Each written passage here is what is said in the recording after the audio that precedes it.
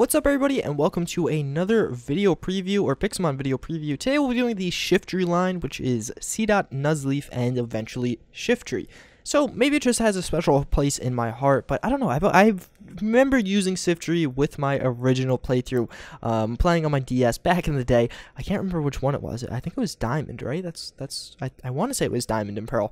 But yeah, so I don't know. I love Shiftry. So as you can see, we have all these images right here. They're all very, very small, but this model is done pretty well. Obviously, it's not a legendary, so not nearly getting those huge attention as we've done a legendary. Every single Pokemon we've done in the series so far has been a legendary, despite the Shiftry line. So we do have C. right here, looking like the beautiful little acorn it is. You gotta admit, it's pretty cute. I mean, I'm gonna be excited to see these guys in forest biomes, just wandering around on the forest floor. I'm sure they'll be really low level, really tiny. I mean, in comparison to like the little caterpillar guy, Caterpie, and I don't know, it's just gonna be really funny, really cute. When it does evolve, it does get a bit more interesting with C. As you can see, C. is quite the beautiful Pokemon, but again, it's really basic. I mean, the two little acorn type things going on for it, with the little, it looks like the baby's hair. So this is like a teenager. I mean, I feel like the Shiftry line, it really resembles like human evolution quite well. I mean, this definitely looks like a teenager, and this definitely looks like an evil, mean, green adult.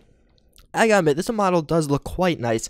I'm quite happy with how this comes out, or how it came out, and it resembles it well, because it is a dark-type Pokemon, which we'll get into obviously more in a second, but I think it came out really well to resemble what a Shiftry should look like, and it obviously could use some minor touch-ups from place to place. It has not been accepted yet, but nonetheless, it did come out really well, and I'm quite pleased with it. So now if we go into Bulbapedia, it all starts with C. the acorn Pokemon. Did I call it a nut?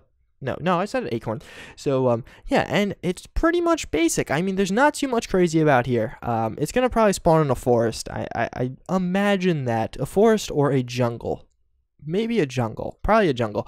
And, maybe both, who knows. But yeah, so if we do scroll down, we can look at its learn set. All pretty much basic moves. Obviously, if you do keep it as a C. it can learn explosion at level 43, which part of me wants to just level up a C. to level 43 just to teach it explosion, because that would be awesome. And obviously going to be able to learn Sunny Day, which I think is kind of funny. I mean, I don't know what a C. would do with Sunny Day, but otherwise it will evolve at level 14. Yeah, so it will evolve into a Nuzleaf at level 14, which I'm sure most of you guys will do. And this is where it gets kind of interesting. It is a grass and dark type Pokemon, which, again, pretty nice. I mean, I do like that. It does have the ability Chlorophyll, which is a quite good ability. And so if we do scroll down, it is pretty much some of the same stuff as before. Nothing too crazy about Nuzleaf. Nothing too crazy about Shiftry either, but it's just a cool Pokemon. And if we do scroll down, again, being that dark type, if you could get a good combination of dark and grass type moves, it'll be interesting. I'm sure a lot of people will overlook Shiftry and forget that it is a dark type, so that'll be cool. As you can see, learning some pretty basic moves. You can level up whenever you want into a Shiftry, because it uses a grass stone to level up after this. So maybe wanting to level up after you get like Razor Wind, potentially Swagger, because once you get Shiftry, you do have a little bit of a lesser learn set. And as you can see, you get straight grass moves pretty much. So maybe wanting to learn Leaf Stone, so obviously you're going to want to level up before level 49 probably. But otherwise, pretty much same old. I mean, nothing too crazy going on here, but as you can see, look at this guy. He looks like a combination between a tree and a ninja or samurai. I mean, look at those shoes or the feet. I mean, yeah, I admit, Shiftry's a pretty awesome Pokemon.